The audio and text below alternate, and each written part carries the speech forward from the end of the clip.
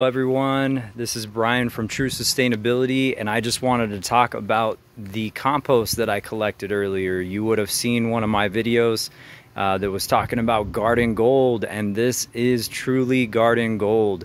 So let's go ahead and step into this pile here and let's get into it. So I just had a regular thermometer, and so I couldn't get very deep into the compost pile.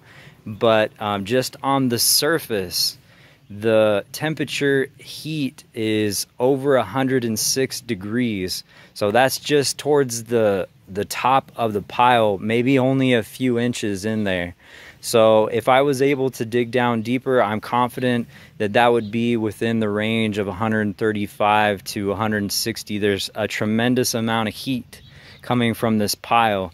So if you look down in here, we're gonna see those strands of fungi, mycorrhizal fungi, right here in the soil that is just flourishing in here. And that's why we have so much heat, because the moisture came into the pile. I've been watering the pile just a little bit, and that's when it started to take off temperature wise, and it's getting to be right in the range in which we want it. So if you see towards the outside of the pile a little bit further, you don't have quite as much white and it's not going to be as hot.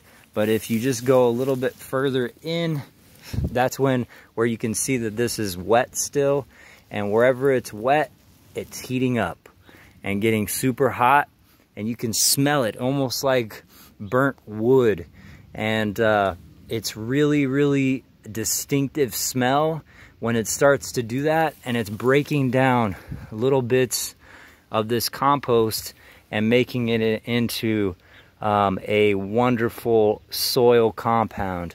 So I just wanted to share that with you guys. You want your compost to stay between 135 and 160. If it's any hotter than that, it's not good, and if it's any lower than that, it's not doing its job.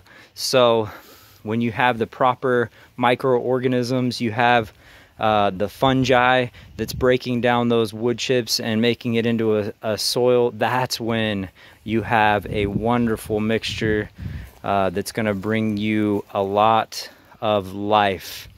And it's going to provide your gardens, your food forests, your urban homesteads. It's going to provide you with the life that you need, the sustaining life that you need to create a wonderful, beautiful green environment that's going to sustain life in the future.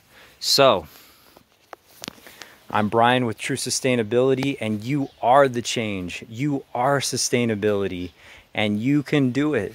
If I can do it, you can do it. So get out there, start composting, start working your gardens, and even if you don't have that much space, just focus on the most important things. That's bringing soil health. That's bringing life to your soil.